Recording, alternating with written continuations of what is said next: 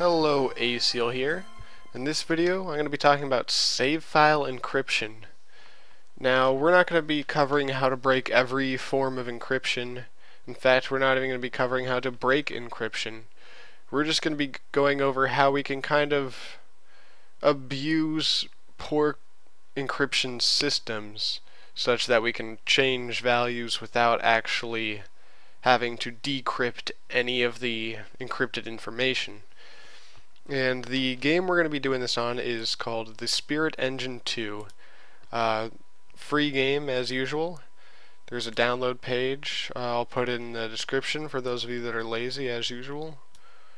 Anyhow, it takes a while to get to the save shrine in this game, but kill a few enemies and you're there, and then go ahead and save.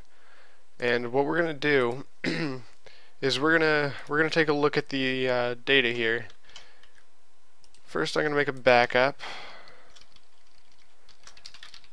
Whoops, I'm fine with that. Okay, and what we're gonna try and do is we're gonna try and change the skill points of one of our players. I suppose I'll pick the middle guy here. I just went with the default settings on the characters, nothing fancy. And I'm gonna change the number of free skill points I have. And to do this, I'm just going to try and spend one. So I spent one. Now I'm going to save to slot 1. So now, this is where the save data is kept for the skill points. It took me a while to figure that out because they split things up into many save files. And the save files are stored very awkwardly. If you go a few folders back, you'll find some very obnoxious things like there's a current, stored, whatever. There's all sorts of weird directories, but this is the one. This is the correct one. And what we're going to do is here is the data where we spent a point, and this is the one where we still have the point, and it's this file right there, the backup that we made. So we'll call it pkn back. We're going to do a comparison on these. The first thing you'll notice right off the bat is we don't really see any clean values like 1 and 2, which is what you would expect from a standard file. We had 2 points and 1 fortitude before, now we have 1 point and 2 fortitude. And let's step through the differences here. You see there's a lot of differences. Not too many, but there's still a lot. And okay, so there were 3 little chunks of 5 or 6 each where there were some differences. And basically, in order to deal with these encrypted values, we're actually going to do something fairly simple. We're just going to shotgun it. Literally just arbitrarily change things. So this is the current one. Let's try changing this 0C to 0D and see what happens.